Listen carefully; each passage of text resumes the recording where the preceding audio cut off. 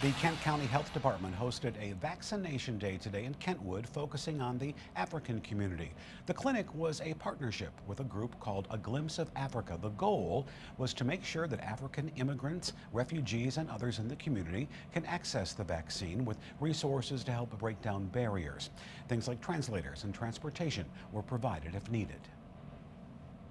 We've seen different populations who have been disproportionately impacted by COVID-19 infection. So we for sure want to get those people, vaccinated. We don't want just the people with the resources to be able to get the vaccine, those with internet access, with transportation, who speak English. We don't want only those people to be able to access the vaccine.